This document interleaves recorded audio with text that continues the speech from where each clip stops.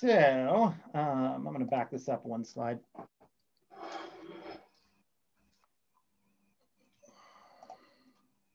All right. So with that, I think I'm going to hand it off. Well, I'm sorry. I'm going to go ahead and call names so we can quickly introduce ourselves. And I think the way we've done this in the past is I'll just call out your name and we'll do the icebreaker question along with the intro at the same time. That probably makes the most sense. So I guess I will hand it off to Bree because she is our icebreaker person for the day. That's an official title that I just made up. It's super official. Icebreaker today is what is either your past favorite Halloween costume or future favorite Halloween costume if we were to do a kind of not host, but a solo or partner Halloween kind of beach cleanup costume contest of sorts. So basically, if you were to go out and pick up trash in a costume, what would that be? That's what it is. Cool. Bree, go ahead and since you can just use your grid to call out people's names. Oh, well, I'll go first. Also, I'm Bree, beach cleanup coordinator. I guess my favorite costume, I'll do the past one. Actually, I like Colleen was talking about a T-Rex outfit, Liz. I kind of like that idea. I like the idea of cleaning up trash in a T-Rex outfit. So maybe I'll have to go find one for Halloween. Drew, did you already go? I did not. Right. So if I were to pick up trash in a costume, I think I might dress as, well, I was going to say a Star Trek character, specifically from Star Trek Discovery, the alien guy who is the second officer. So that would be my ideal on a beach situation because he's supposed to be kind of a mermaid guy anyhow, if anybody's a Star Trek fan. So like it. Colleen? Hi, I'm Colleen, Vice Chair. Let's see here. Well, I do have a favorite past costume, and it was the Wonder Woman costume that my mom made for me when I was like 5 or 6. But of course, being Alaska, you didn't see it because you were bundled up in your snowsuit. So if anybody who grew up in the northern climes understands that all you had to wear was a mask.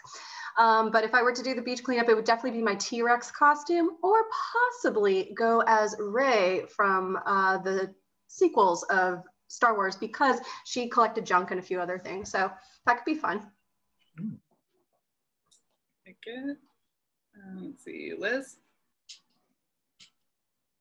I'm so glad I got to go after Colleen because I also am wearing my favorite costume from years ago that my mom made me, which is now like a crop top. But I wore this from the ages of like probably 6 to 12. It was my favorite. And so it's my dragon sweater. So she got a lot of distance off of that crafting effort my mom did. And if I were to go out on a costume cleanup now, if it was freezing cold, highly recommend a T-Rex outfit because it's like wearing a giant plastic bag and it's very warm. However, I think that dressing as Wall-E from the Wall-E movie would be pretty fitting. So, and I feel like I could make that costume out of trash, which I feel like is even better. Ooh. Extra points. Oh, and I'm Liz Gottman, the Washington Regional Manager. I'm really bad at introducing myself. I like that idea of somehow incorporating the trash in your outfit. Oh, look, Mike's got a Wall-E. Carl? You next. All right. Hello, my name's Carl. Costume, I think there actually may be a cleanup tie-in, but it's a past costume. I went through kind of a Flavor Flav phase, and a few years in a row actually went as Flavor Flav just because it was working, and if it's working, if it ain't broke, don't fix it. And so the keystone of that costume was actually not a clock, but a hubcap I found on the side of a road at a baseball tournament. So kind of pieced it together that way. And I think maybe I'd do that again. I don't know. But yeah, I enjoyed that. Good memories. Thanks for the good icebreaker. That's good. Lydia. I'm Lydia. I don't know why the light is so bad. I was an octopus as a kid. I'd probably be an octopus again because I would have 8 arms to pick up trash. And they're also my favorite animal. So yeah, one trick pony, one trick octopus. That's me. Eight trick octopus. That is too. You're like, yeah, I have more arms to pick up trash. Brian.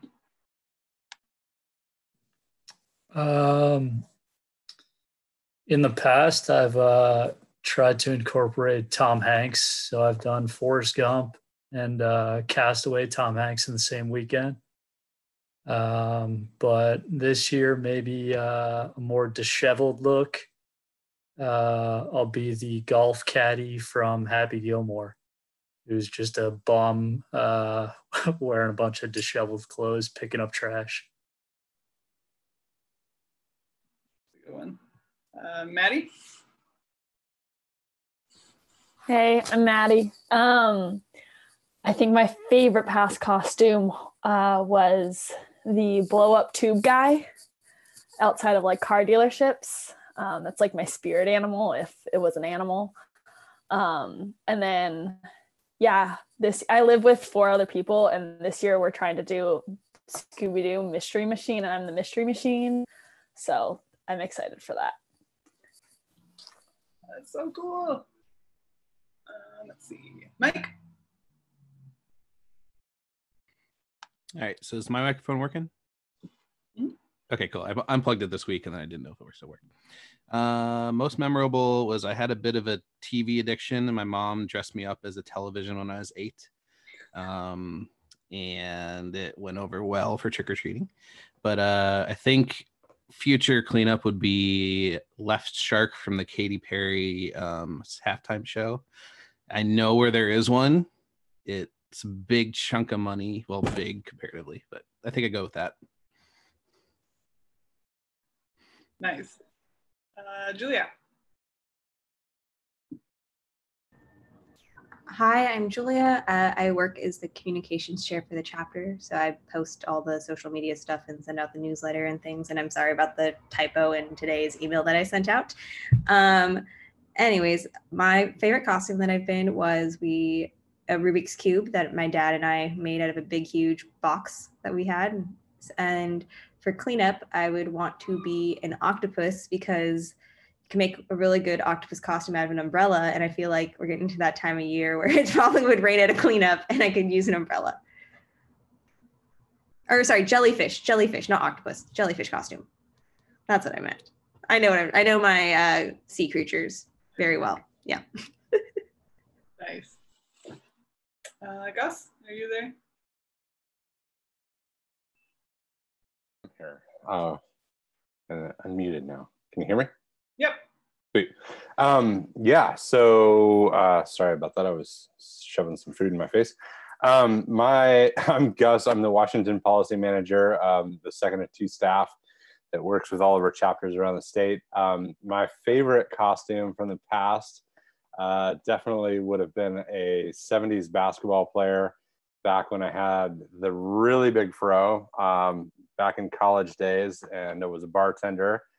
A lot of fun. And I'm still on the hunt for the perfect Sasquatch costume, although Liz informs me that I've got the face and the hair going pretty good here. So maybe I'll just kind of roll with that and figure something out for down below. So yeah, looking forward to it. We're all about Halloween in my house. I got a 4-year-old, and so we're definitely going to be partying. Gus, just get a Chewbacca costume and get rid of the bandolier thing, and you could do it that way. That should work some. You could dye it brown, darker brown. You know where I can find one? I might have a connection or 2. Okay. I believe the internet might hold the answers. Well, it does. I've looked. But I was going to say, I might know some people at the 500 first that I could probably see if I could, somebody might want to donate an old one or something. There you go. A used Squatch costume. That's even better. And most unique connection I've ever heard of. So. That's right. Yeah, by the way, I'm also the resident nerd, dork. Dorkoramus Rex is my other thing. So yeah. Chelsea. Hi, all. Sorry, I'm driving right now, so I'm not on camera, but I'm the Ocean Friendly Restaurants Coordinator for Surfrider. And my favorite costume was a group costume in college. We went as Candyland, and it was very fun. And I think if I would dress up for a beach cleanup, I would be a bumblebee because I have the ears already, and I was gonna do that last year, but I was sick. And so I didn't get to wear the costume. And also my cat's name is Bee, so it's kind of a cute co-costume with her, I guess. Awesome, these are good. Thanks, guys. But he said Oscar the Grouch. I'm impressed. All right. Drew, go ahead. I think that's everybody. Sorry, I had to unmute myself. All right, everyone, thanks. Hopefully that was a little bit of fun. So I think we're gonna move forward with our chapter updates. Does the screen I'm sharing, does it look weird? Like, are you seeing part of another screen? All right, I fixed it, sorry. So a couple chapter updates to go through today. And I'm gonna let Carl or Liz expand on this a little bit, but we are in a period where we're going to be having executive committee elections coming up before the end of the year for our 2021 executive committee. We don't have exactly what positions might be opening up as of yet. We do know that we'll be looking for a new social/communications chair as part of this process, and potentially a few other positions. So I think one of the things that, obviously we'll be announcing this to the membership via our email letter as well, but we wanted to announce it first to the folks who join us regularly on these meetings. And again, if anyone is interested in joining and becoming part of that, obviously reach out to any of us. We can give you some more information about what we do, what the positions are, those kind of things. And like I said, there will be additional announcements about sort of what might be opening up and additional steps on how to participate in those elections if in case you want to do so. And that does bring me to the second bullet point on here, which I will let Colleen talk about in a moment. But we are encouraging everyone to be a member, because you do need to be a member to be part of the executive committee. But I will let, if Liz or Carl, if you have anything to add to this, go ahead. Cool. Thank you, Drew. I will just kind of throw in a quick word. As most folks probably know, the vast majority of the EC was elected into the current roles earlier this year. So we do have a little bit of a staggered kind of election cycle, which as far as I know is totally fine. I think actually great, so that we have roles kind of flipping over at different times.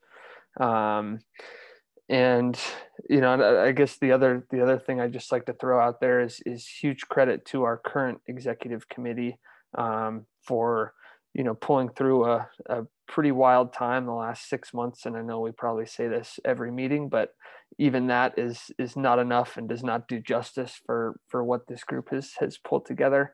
I think Liz can attest, having worked with a lot of different chapters over the last 6 months. I think we're kind of a standout, which is really special, and credit to everyone on the EC and everyone who's not on the EC too, and showing up to these. And it is quite a bit of work pulling these meetings together, especially when we have guests and films and some of the other stuff we've pulled off. So thank you all so much for making this fun and really buckling down at a key time.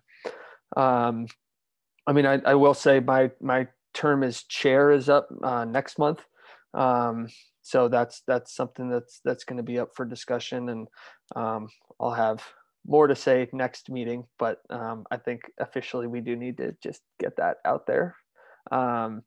and so, you know, lots of opportunities on the EC, you know, whether there's something that looks like a fit as is, or if there's some sort of hybrid.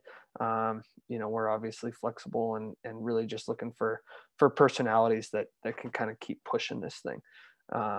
So it's been a joy to be a part of, and hope others will consider joining as well. I think that's all I got. I'm not sure, Liz, if there's any other kind of official things that need to be said or touched on, but I think next meeting we'll plan on having an official election and you know, getting a new EC, which will probably look a lot like the current one, hopefully, going into next year. Right on. Yeah, I just wanted to second like how impressive you guys have all been. Like, it's been such an inspiring and energizing group to work with. And so I'm just super stoked that you're all here and part of the EC, and all of you who are joining for our chapter meetings, especially those of you regulars, because it's always great to see faces that become familiar, especially in these isolating times. So, and I also just want to thank Call for his leadership, because he's definitely been fundamental in the progress that this chapter has made in a crazy year. Despite all odds, you guys are killing it. And so just want to, you know, throw some love his way. In case you guys are wondering, so like ECs, to be an EC member, you have to be voted in, and it's typically a 2-year commitment. And the hourly, like the monthly requirements can be pretty minimal. Like some people only put like a few hours in a month, and other roles, as many of you currently on the EC know, it can be a lot more. And so you can kind of make the roles kind of what fits you and what skills you either want to utilize or develop.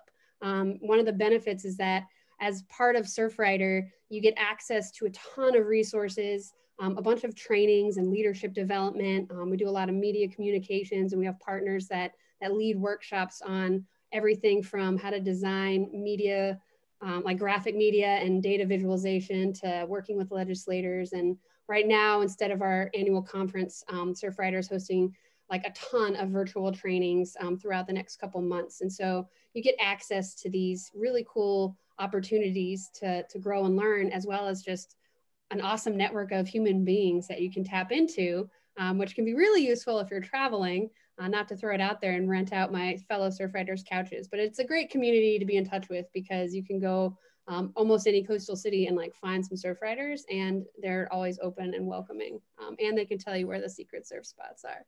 So yeah, it's just a great community to be in. Don't be intimidated if you don't have any experience and you want to learn, or if you have a special skill set. And I also just want to mention that you don't have to actually be officially on the EC to participate in the monthly EC meetings. And so behind the scenes, when we're organizing and hosting these monthly open public chapter meetings like today, usually there's at least one other EC meeting, usually a week or two before or after a chapter meeting, where the planning and implementation part kind of goes on in the background. So if you have ideas for cool projects or focuses or partnerships that you think this chapter could benefit from, we're always open and willing to hear, and you're always willing to sit in on our EC meetings to just see what they look like and what we talk about, and things like that. So if you have any interest, I definitely encourage you to check it out and reach out to your chapter. And yeah, I think that's all I had to say. Cool. Thanks, Liz. Yeah, we have a few other, I'll touch on a few other sort of just general volunteer opportunities a little later in our, you know, a formal word program today. But what I will say also is, you know, obviously my role as a treasurer, but, you know, I'm consistently the host of our chapter meeting. So it is what you make it. And that's one of the things that I always tell people who ask me about what I do with Surfrider, is that, you know, there's a lot of opportunity in whether it's EC or just a general volunteer, or you have a passion about something, there is a lot of opportunity to make it your own under the umbrella. So again, reach out to us if you have any questions, any thoughts, just want to talk about what it is that we do, that kind of stuff. Appreciate it. All right. I guess we can, in the last bit of this, Colleen, would you like to do a little plug? Sure. As we mentioned, one of the things that you need to do to be part of the EC is be a member. So what does that mean? Some of you have seen, the emails that come through either from our general chapter or from our headquarters and things like that. But really what it is there's two ways to be a member. You can be a general member, which I used to do way back when, before I got myself fully involved and I was living in cities that didn't have, Surfrider chapter. So you send your $25 off to HQ and whatnot. But one of the things that we want to encourage is you to give, your membership dollars to the Seattle chapter. Why? Well, it's going to be the best $25 you'll ever spend, and it doesn't go to Jeff Bezos. Second of all, it supports all our local chapter activities. So anytime we host our beach cleanups, or we have International Surfing Day, or we do these types of partnerships, we have funds that we can draw on to make it a great opportunity for everybody to show up. I'm going to put in the chat box the link to our that link that's in the on the slide deck there. That's the link to go to our website that will donate the money straight to. You can donate on a one-time basis, a monthly basis, an annual basis. You can set it up for recurring, so you don't have to think about it ever again. You need a few extra miles to get yourself to that platinum status on Alaska or United or Delta or whatever. This is a great opportunity to do that too. If you think that you had a membership, but it may have expired, let us know. Definitely email the treasurer email address, because they'll, Drew will have the roster. I may still have access to that, Drew. I was the former chair. No, not the former chair. Hello, former treasurer. It's been a week. Yes, I know it's only Tuesday. So anyways, yeah, it's really great. We really welcome it. And of course, if you want to be part of the EC, you do need to be a member. They do check on that, believe it or not. So there you go. That's all I have to say about that right now. And Drew, the reason why you're always hosting it is you are the host with the most, man. I mean, come on. So anyways, so yeah, if you guys have any questions about memberships, you can email Drew at the treasurer. You can email me at the vice chair. Be more than happy to chat with you guys about any of that. So thanks. Awesome. Thanks, Colleen. Yeah, totally appreciate that. And if you know anyone that you can encourage to be a member, that would be great as well. And Drew, just one more kind of plug for membership. I think another thing, something that really clicked for me about the importance of membership was, going to DC and to Olympia, and it really, I mean, that membership number is really, I think, where the value of that, $25. It's like, if we're going, to our representative and saying we're here on behalf of, 500 people in Seattle that care enough about, the environment and clean water and clean air to pay $25, and join Surfrider as a member, that is a much more powerful message than saying, 100 people or something. So that membership piece, in addition to, being a part of it and supporting the programs and everything that Surfrider does, that membership number is also key. So yeah. It's something to keep in mind. It is. It's the power that we wield and can wield in my mind. And, that said too, I think one of the things that just, as we're talking about getting involved as EC, or even, at a volunteer, we do have opportunities for, we went to Environmental Action Day in Olympia. I went along with Colleen, and got to have a time where we met with our reps and senator about specific issues. And just that experience alone, to me, is worth just being part of the group. So, you learn a lot about activism. You learn a lot about how the legislature actually works. And it actually has helped me really be involved in sort of making informed decisions about even upcoming elections. I learned a lot just by being part of that process about what I'm doing right now. So many benefits and many places where you can definitely take what you want from it too. Cool. Well, thanks, Carl, for pointing that out. And I think from there, we've got a little seabed mining update from Liz. Do you need control of the screen, Liz? Yeah, I can control. Let me see if I can share my screen first. No. All right. I think you can just make me a co-host and that should work. And then I will let all of the power go to my head. You are now co-host. No! Right on. Let me make sure all my inappropriate tabs are clear. Just kidding. All right. Just share just the application, not your entire desktop. Yeah. Thank you. There's been too many times I've seen browser histories that I didn't need to see. Mine are all nerd things, so it's just like weird. I didn't say mine weren't nerd things. It's others that I'm just like, oh, that combo shouldn't happen. No. All right. So are you guys seeing the slide for seabed mining? Is it coming up? Yes. All right. Sweet. Great all right. shot. So, yes. So again, my name is Liz Scottman. I'm the other of two staff in addition to Gus. I'm the Washington Regional Manager. And so I'm going to talk about seabed mining, sort of go over what it is, how it's done, the potential effects and consequences of it to our coast here in Washington, and what we here are doing about it. But I do want to acknowledge that a lot of the resources and content and imagery that I'll be sharing with you today came from Pew Charitable Trust, who are one of our strong partners in this effort. And so I do want to acknowledge their contributions.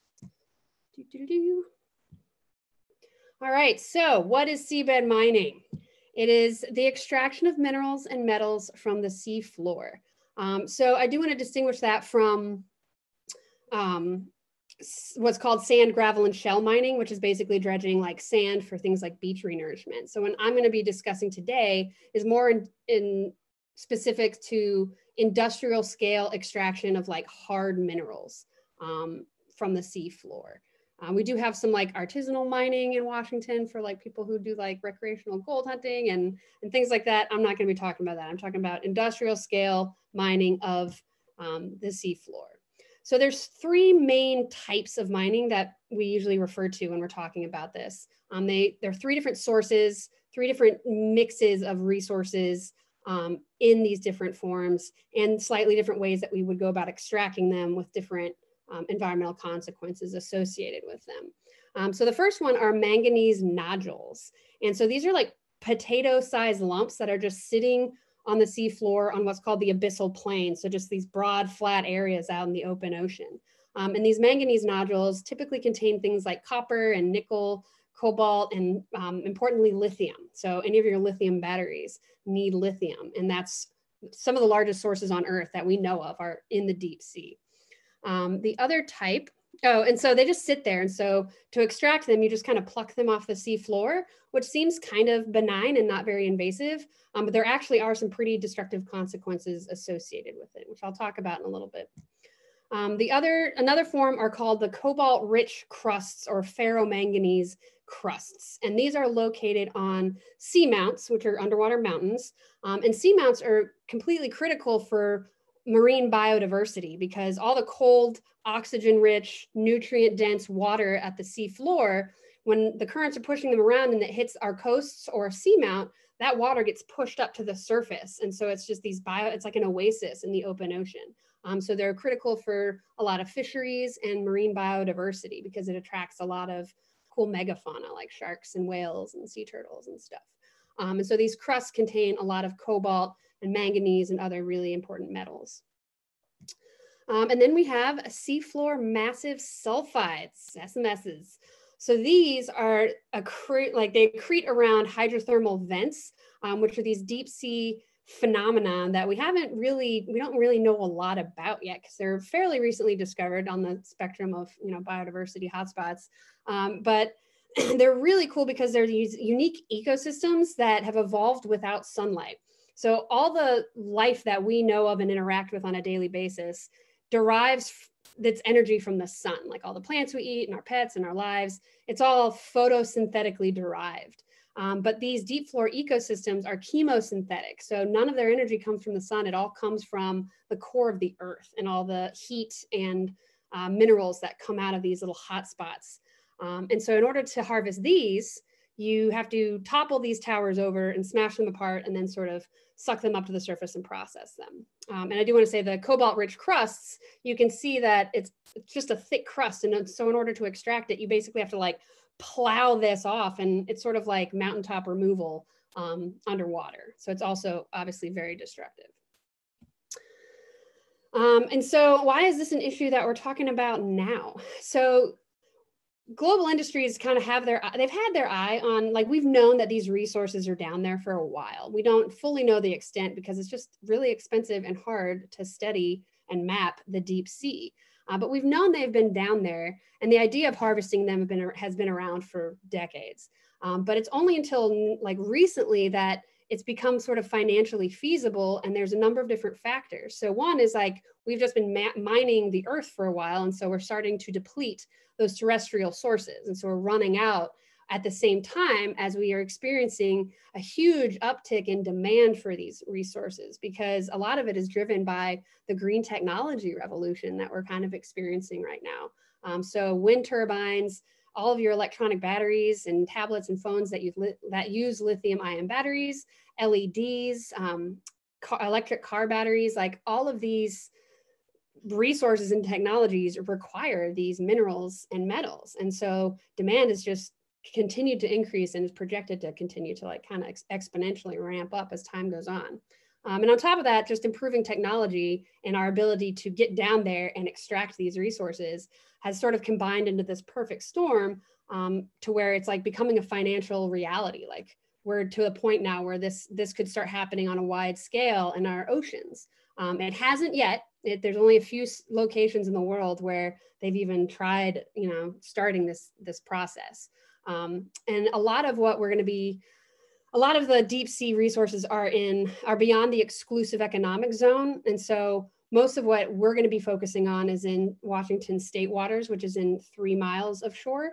But then our economic zone is within 200 miles of shore. And a lot of these resources are located out in the high seas. And so they're under different kind of complex international regulations that are still being evolved and developed today. But we're going to be focusing in Washington state waters. So what are the effects of mining? So obviously, terrestrial mining, we're familiar with. It's got some pretty horrible consequences. The physical damage at the extraction site is obviously pretty devastating for these ecosystems. If you think about the deep sea, these are cold, dark, quiet places that evolve very slowly and operate on a very slow time scale. And so when you get all these industrial machines down there with their bright lights and their loud noises, they're just a huge disturbance in a system that is not evolved to deal with a lot of disturbances. So in addition to noise pollution, which can interfere with marine organisms communicating with each other. So for example, our orcas have to communicate, and like even with just boat noise that goes on in the Puget Sound, they kind of have to scream at each other in order to coordinate like their hunts and stuff. And so we don't want to increase the noise pollution because noise travels an incredibly far distance underwater. Light pollution is another big issue. We don't know really a lot of what would happen if we started lighting up the deep sea, but these organisms evolved in darkness. And so that will definitely disturb them in ways that we don't fully understand. There's also thermal pollution. And so we're sucking up all these resources from the deep, cold depths, bringing them up to the surface, which is going to be a lot warmer with my wings. Yeah. Sorry. And processing them, and then we inject that warmer water back down into the water column, potentially jacking up the temperature in these ecosystems very quickly. And so that's also another potential negative effect that we fully don't understand yet. Conflict with other industries. So for example, obviously fisheries are going to be at risk, especially on places like seamounts that are incredibly biodiverse and important to our commercial fisheries. And then the subsequent loss of biodiversity and habitat at the extraction sites. But one of the biggest issues that we anticipate is with the sediment plumes. And so when you're extracting resources from the seabed, you have 2 different plumes you have to deal with. You have the extraction site plume at the bottom, which is going to have more concentrated effects and sort of bury surrounding habitat with sediments. And then as you process all these things, you have to you know, nobody wants to carry a boatload of dirty water back to shore with them. You want to concentrate all your resources and get rid of that dirty processing water, basically, which is going to be laced with things like metals and potentially, you know, toxic, minerals and elements in them. And so the dewatering plume has to be injected somewhere back in the water column. And we don't really know what the effects of that will be, but it probably won't be great. A lot of the carbon dynamics in the ocean are driven by microbes. And we don't know how these microbes are going to react and be affected by these sediment plumes. And also a lot of the base of the marine ecosystem is filter feeders. And so if we're spraying a bunch of toxic sediment out into the water column, these filter feeders are going to be impacted with consequences that lead up the food chain. And these consequences will probably last a lifetime. So this is an image 30 years after one of the long-term experiments that happened. They did an experimental plow of like 11 square kilometers on the seafloor. It's called the Discal experiment. And that plow mark is still visible 30 years today, like nothing's changed. And so these ecosystems operate at such a slow pace that whatever we do to them is basically going to be irreversible in the timescales that we think about. And so it's incredibly important that both globally and locally at our state level, we get ahead of these industries. And so we truly understand what the effects are. So there are my images aren't popping up, but I had a map. I don't know if you can see the map, but currently there are no specific regulations about seabed mining in Washington state. Oregon banned it like decades ago in the 90s. And so there's no reason we can't do the same here. And so that's why we here at Surfrider, Pew Charitable Trusts, and some other partners are working to ban seabed mining in our state waters, because those nearshore waters are going to be the most vulnerable. They're obviously the most important for recreation and a lot of coastal fisheries. And so we want to focus on those as a first step to protecting our state from this extractive process. And we're obviously going to have to engage our state agencies as well. DNR is responsible for leasing our aquatic lands, but Washington Fish and Wildlife and the Department of Ecology are all going to have to play a part in this, because they all regulate different aspects of our environment that are going to be impacted by this industry. Oh, there it is. There's the map. And so you guys can see these tiny green dots. Those are known sites with resources that could be mined. A lot of these you can see are located in the Olympic Marine, National Marine Sanctuary. So there are some protections, but you can also see that a lot of them are in our state waters and not in any location where they have any sort of protections or regulations in place. And so we want to get ahead of that. And then there's also, I just learned that there's some black sands in Grays Harbor. I'm not fully aware of like what black sands are, but they're a resource where these minerals are contained within these black sands that we would basically dredge up and then, extract those resources. And that's in Grays Harbor. So we obviously don't want these sediment plumes where like our shellfish industry is located for obvious reasons. All right, so solutions. So there are a lot of things that you can do to promote this kind of ocean protection effort. Obviously supporting organizations like Surfrider Foundation, become a member, or Pew Charitable Trusts and other organizations that work on coastal preservation. Supporting those organizations does a lot because we're out there trying to get this work done. On a personal level, you can reduce, reuse, recycle. Like the fewer products we consume, the less the demand for those resources to make those products is.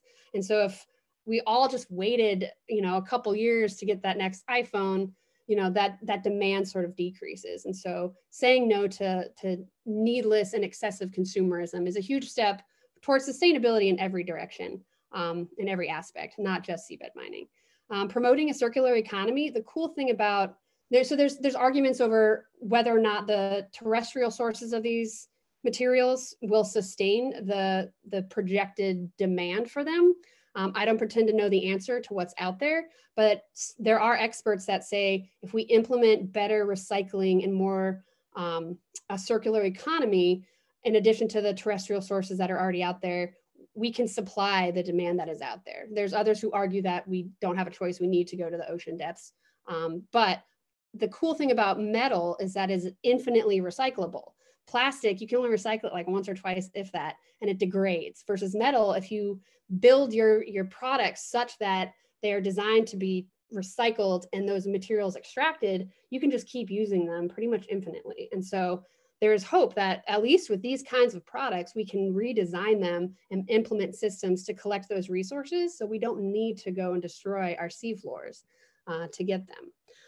And finally, what we're doing, a specific action you can take right now is if you have a business that you operate or know somebody who operates a business, we are currently petitioning businesses in Washington to sign our letter, which we will collect these signatures and provide to Governor Inslee to promote a ban of seabed mining in Washington state waters. And so that'll be our first step.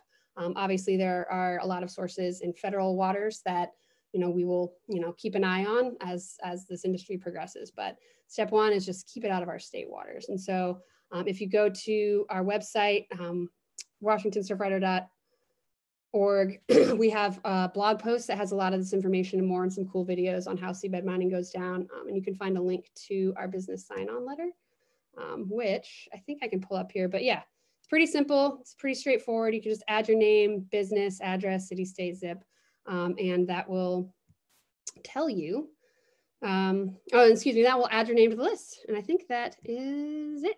Yeah, so thank you guys. And I'm open to questions. I'm going to show you this really cool manganese nodule. Again, this Pew provided a lot of these images, so I just wanted to give them a shout out for that. Yeah, and that's it. Cool. Thanks, Liz. If anyone has some questions, now is a good time. Well, I don't have a question, but I can chime in and just say thank you so much, Liz, for that great presentation and all of your energy and enthusiasm you're bringing to this effort. It's kind of a new campaign that we're working on, but it's exciting. And just a couple of things from my end to add to it. I've been having some conversations with state legislators, and we're in the early process of drafting some potential legislation to close the door on this for Washington's territorial sea. We're also, some of our colleagues down in California are working on some really similar efforts down there. So between California, Oregon's existing ban, and if we can get Washington as well, that would really send a strong message that our nearshore state waters are very sensitive for a variety of different uses that our coastal communities depend on. And this is not an activity that we want to see happening off of the West Coast in this sensitive environment for all the things that we care about that support our economy and our well-being. So thank you, Liz. Liz, I have a quick question for you. Bring it. Our proximity to, say, Canada. Do we have, given that's an international aspect, and you can just drive 45 minutes north of Seattle and I can see Canada from my backyard kind of thing. So where are we, do we have anything in line to possibly create a Washington, say, British Columbia type communication on how to start that conversation? Because, the waters don't know where the lines are. And so where, have we started that, like what's on the horizon for that? I'm sorry, I thought I was on mute still. That is an excellent question. And so the problem with like international, so there's a body called the International Seabed Authority that manages a lot of the high seas, and the area below the high seas is actually just called the area. Lack of creativity there. So anything outside of a country's exclusive economic zone is managed in this sort of complex international, still being developed regulatory body called the International Seabed Authority. And so I don't really know where that is right now. I believe they just sort of updated some of the regulations, or in the process of releasing those updates like this year. And so I can't say where they're at. I do know that, I don't know where Canada's regulations are. Actually, that's a great question that I should look up. I do know that there is a Canadian company that is targeting our area, that is like leading in the chart. They're investigating and exploring and I think trying to get some leases to start exploring with the potential for extraction. So I want to say it's called, I forget what the company is called, but I know there is a Canadian company that is looking to start seabed mining soonish, but I don't know what Canada's regulations are. So that's a good point. I can add to that just a little bit. I know that it is on Canada's radar screen, and it's something that they're very concerned about, especially around some of the seamounts that are off of Vancouver Island and further out in deeper waters. It actually was some articles that I first read maybe a year or two ago from Canadian media sources that were kind of highlighting this in relation to some of Canada's marine protected areas and some of their marine spatial planning efforts that they have going on, and concern about whether or not some of those management measures were actually going to protect from those potential uses if they were to actually go forward. So yeah, that is a really great question, Colleen. Thanks, appreciate it. Cool. Well, if there's no other questions, first of all, thank you, Liz. That's very informative on a topic that I don't think gets a lot of attention. And Gus, thanks for the kind of real-time updates on some of the talks that are happening. That's obviously really appreciated, and it's nice to know that there is that stuff going on in real time. So yeah, obviously good info. If there are any other questions, speak up now. Otherwise, I'm going to move on. We really only have sort of one other topic. We were just going to expose a few of the volunteer opportunities that we're currently looking for. And this kind of goes along. Obviously, we still have, we have the EC that we talked about earlier. And we've got a few things that we are also sort of looking for from specific volunteers for specific things. First up, I'll tell you, we are planning a Surfrider film screening series, and this will be in conjunction with the Olympia chapter to start out. But we're obviously looking for folks to help us plan, give us film ideas, things like from as simple as chasing down permits to screen these things to a group, to helping us host or find, panelists to help us talk about whatever the topic might be for the evening. So that's kind of one thing that's floating out there. And of course, anyone, please just stop me, ask questions if you have anything at any point during any of this. And also keep on a lookout for some of these. We're going to be sending out more info, and we'd love you all to attend some of these screenings, and they're going to be accompanied with some pretty cool discussions, I think. Oops, not quite yet. There were a few other volunteer opportunities that I did want to talk about. Obviously, we've talked a little bit about the fact that we will be looking for a new communications and social media chair. But in that vein, we're also looking for folks who can help us even just write help us write one newsletter a month, or with any way that you can help out with the social media or communications. We'd be willing to entertain and have a conversation with how we could fit you in. That would be great. Julia, do you have any other things to say about that? Yeah, I really like being the communications chair. I'm just moving to Australia in March, so I can't take this position with me while I'm moving. So yeah, if anyone, so if anyone is interested in helping with communications, like on the social media side or in the newsletter, just send me an email, or you can also just send me a message on one of the social media platforms, because it is a little bit of an intensive role in that, like, it's not actually that much because I spend a lot of time already on social media, but it just what to post and kind of collecting things together. So if it's something that interests you, just let me know, and then we can kind of do like a transition thing, just because I want to make sure you're supported, because I was thrown into it and was like, and I don't want you to have that same experience. Yeah, and we realize as a group that I think this role we need a leader type of role and also some support for it too. So that's one of the things that we'll be talking about a little bit further as we move forward.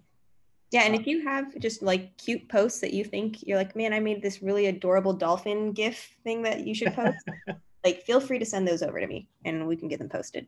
Yeah. That would be cool. Cool. Thank you, Julia. So the last thing I wanted to mention is, it's more of a planning, organizing thing.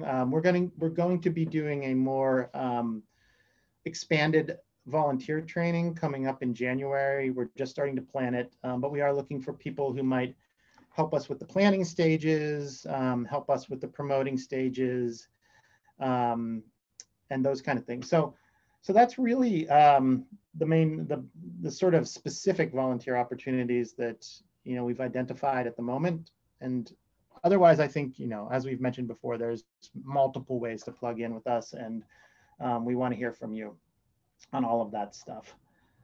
Let me stop sharing this screen. And I think that's about it for the program that we've planned for this evening. If anyone else out there has any other topics, feel free to launch into it now. Oh, can I make one comment, Drew? Like, if you see something that needs to be improved, or you're like, wow, I think this would be like a really great like video thing for Surfrider host, I'd love to do that or whatever. Like, don't be afraid to like say like, yeah, I want to take that on, even if you're not on the EC. Like, you should feel empowered to always add whatever you want to add to, like, because it's your chapter. Like, it's here for you, but you also can make it better if you have something that you want to do. Yeah. Absolutely. Yeah. Cool. So I think at this point, we're just, again, it's just open discussion. If anyone has any questions, we can hang out here for a few moments. I don't know if Carl or Liz or Gus have any final things to say either. Yeah, I'll throw something in there. Liz was talking about kind of the community around Surfrider, and I just wanted to share a recent story. I've been on the road the last few weeks and met some folks actually in Washington, D.C. From all over the place, but ended up connecting and hanging out quite a bit with a group of folks from Charleston, from the Surfrider chapter down in Charleston. Totally badass group of women. They were so much fun. But we've been in touch, and they're like totally fired up about Surfrider. And I was passing through and just kind of reached out on a whim and ended up hanging out with them for a couple of days and going surfing. It was fantastic. And then they sent me with these that they got made up, which is like their kind of big swag thing. And I thought they were really cool. So I need like 5 pairs of those so I can finish my Christmas shopping now. Exactly. Socks are such a good idea, right? I mean, it's like everybody needs socks. So yeah, that story kind of has 2 parts. One is like the community thing is real. That's not just a cliche. It's like I stayed with these people, in their apartment for a couple days and surfed, and I mean, it was just such a blast. But then the other thing is like socks. If we're gonna try to do something, I don't know. I mean, we've all got a lot of t-shirts and stuff, but socks, especially in the Northwest, especially in the fall. I have a request that you do like you're going out. You make like a little video of like sock puppets discussing like the importance of community engagement and like why you should join Surfrider. I think that would make my 2020 for sure. We could probably do that. Okay.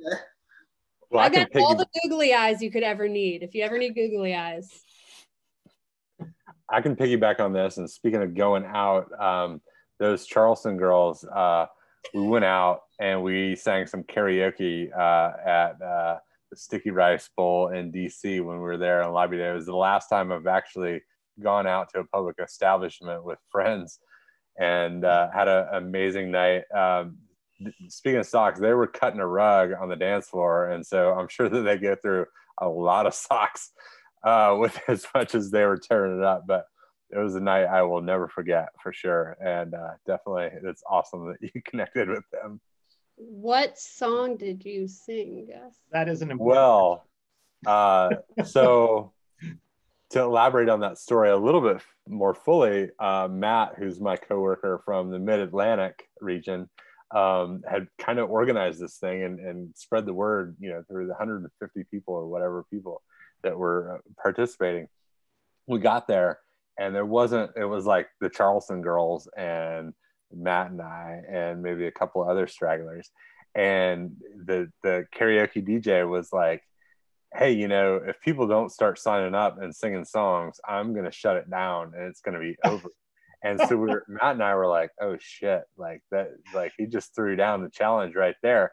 And so Matt and I basically did a karaoke off, like serenading each other back and forth. And it's like, what song didn't I sing that night? I do recall I got into, like, I had to keep it going.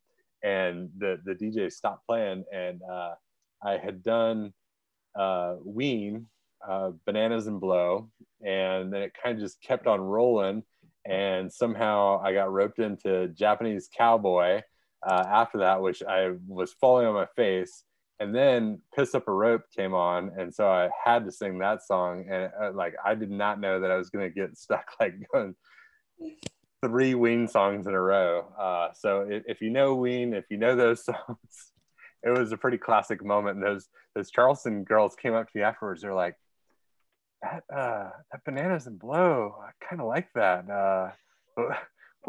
Where did that come from? Ween. That's an amazing story. Dude, that is so classic.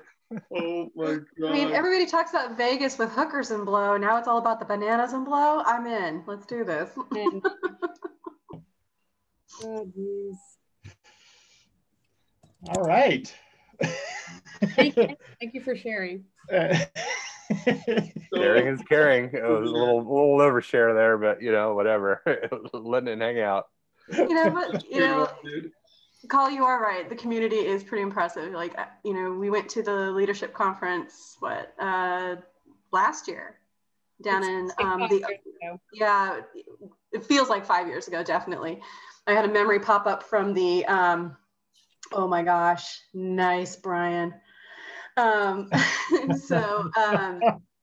Yeah, it's like I had the memory pop up for our West Coast chapter back in 2017. So yeah, it still feels like 500 years ago. But no, you meet so many people from all the different chapters, and we even had people from Australia at their leadership conference last year, and you just really get an opportunity to make those connections and kind of do that cross promotion or the cross training. Like, what are you guys doing? I met other people from other chapters who are like, well, this is what we're trying to do to build our membership base. Oh, that's a great idea. What are you guys doing? Well, we're doing this and stuff like that. And I still am talking to these people on a personal level. Like, you make friends, and, I'm not trying to, it sounds like I'm doing the sorority rush thing here, but, but at the same time, you are all coming together for that common goal of wanting to do something and save, our beaches and oceans and planet and all that good stuff. And just a really good, solid group of people. That's all I can say. Agreed. Here. And how? So the final last part of that story is that we successfully held it down. We got reinforcements who came in. Greg Long actually came out as well, along with Cliff Capono, and Chad's there, and it was like it went on, and a lot of the people still had a high level congressional hearing to attend the next morning, but it was like epic night. Ended up doing Sweet Caroline with a guy from North Carolina chapter. He was like, I've been waiting all night to sing this song. Ryan Cruz, the youth coordinator, and I tag team for a little brandy. So it was epic. I don't know how, Call, you didn't find your way that night, but I think you were eating oysters. Dude, I think I was. This is like of all, oh my gosh. I mean, maybe my biggest Surfrider regret reflecting on the last few years was somehow missing that night. Because I think I was with all of them earlier. I think we went and got Ethiopian somewhere and then yeah, I think I had an oyster engagement elsewhere. That'd be a great icebreaker. What's your biggest Surfrider regret? That's a good one. Oh yeah, I guess I just spilled the beans on that one. Mine would be not joining an EC earlier. Nice. You know what? My biggest regret is not going on that day on the hill. I admit. So. Nice. No regrets. It's all good. There'll be many more opportunities. Got that right. There will be. Oh yeah. I mean, airfares are super cheap if anybody's looking right now. Trust me. No, I've got my airfare to the Bay Area for $136 round trip. It's like Alaska's like, please fly. Oh yeah, because I went to Atlanta. Free. Go to Florida. It's fine. Right, no, because I went to Atlanta last month and it was only $400 round trip, nonstop. Perfect. I was like, this is ridiculous. So they're just not serving booze on the flights. That's all that's. So FYI. Make sure you BYO straw so you can like drink all your beverages like under your mask. Exactly. I would love to bring like a big metal straw and put like a little like airplane liquor bottle. Yeah, not that I would do that. That's my plan. Awesome. Cool. Well, I don't want to go too far past time here, but if anyone has any actual questions or anything, we're here for you. Otherwise, we could probably stories. Reminisce stories. I have a couple stories from the big party they had in Los Angeles for the 25th anniversary, where I was a volunteer there, but afterwards there was a after party where there was a live band playing, again, karaoke, a live band playing karaoke, but it was very particular in that it was Green Day. Only Green Day. Oh. Just a Green Day cover band. That's new. I haven't seen that. Yeah, it was quite an experience itself. So for another time, perhaps. I don't sing karaoke, but I've been to heavy metal karaoke. That is a lot of fun with the live band. Freaking amazing. Sounds aggressive. And it was in Atlanta of all places. You know, I was like, what? I found myself in some kind of underground thing. Well, let me rephrase that. But it's like, you know, it was like just kind of crazy. But nonetheless, you just have this moment like, I'm in Atlanta, you know, one of the most conservative places in the world. And suddenly I'm doing, you know, watching drag queens sing heavy metal karaoke to a live band. Okay, I like it. Yeah, that's great. Well, I guess what we've established is we at Surfrider likes karaoke, so which will resume in 2022. Yeah, exactly right. Hey, Drew, there's our fundraiser. Yes. Heavy metal karaoke. Clean up karaoke. I just realized that this is being recorded. So Liz, do you think you can edit out some of the stuff that was a little bit PG? Yeah, I'll edit out your story and share it. Email for sure. Yeah, I can do that for you. I'm only gonna save that and be like, hey. I stand behind it. You know, it was solid outreach there. No, I need to get the gals emails from Call and see if there's any like footage of this event, this so-called. I have some pictures. Those of us who were there, you know, and I can definitely say that Greg Long did. We Didn't Start the Fire, and it was like nailed it to a T. It was the most amazing karaoke song I've ever seen in my life. The guy will forever be a legend in my book for his big wave antics, but his karaoke skills, he's got some game. So if you're gonna go with that song, you better nail it. Like that's a risky move right there. Tough one. Yes, I feel like this is the second time you've asked to have it edited out.